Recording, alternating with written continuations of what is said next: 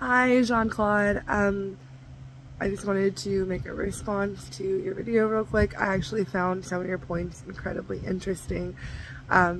First off, I do appreciate that we are on the same point that like the first counseling video was just not how therapy and counseling is. Like it was just there was no flow. It was just rigid. It was forced. So I appreciate that you got where we were coming from on that as well. I do also agree that the second counselor is just kind of more for me, as you did. Also, I thought it was really interesting when I was watching your video. I focused on the second counselor and his use of the constructive theory. It's not a theory we learned much about, but it is a personal theory, or it's a theory that I personally quite enjoy. And you also touched on this, and I do appreciate that.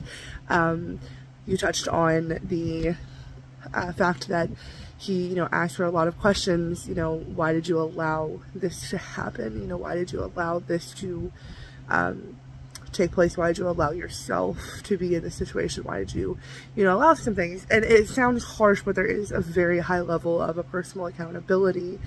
An interesting point that you made that I didn't really make a connection about until I saw your video was the connection between constructive theory and narrative therapy.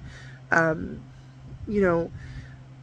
you mentioned, I didn't pay much attention to it. I was so focused on the constructive theory, but he does use, Dr. Tackett's, I believe is his name, does use narrative therapy with the client. And they do kind of go hand to hand, actually, being that you have to tell your own story in order to really deconstruct that story, and in order to have some constructiveness happen.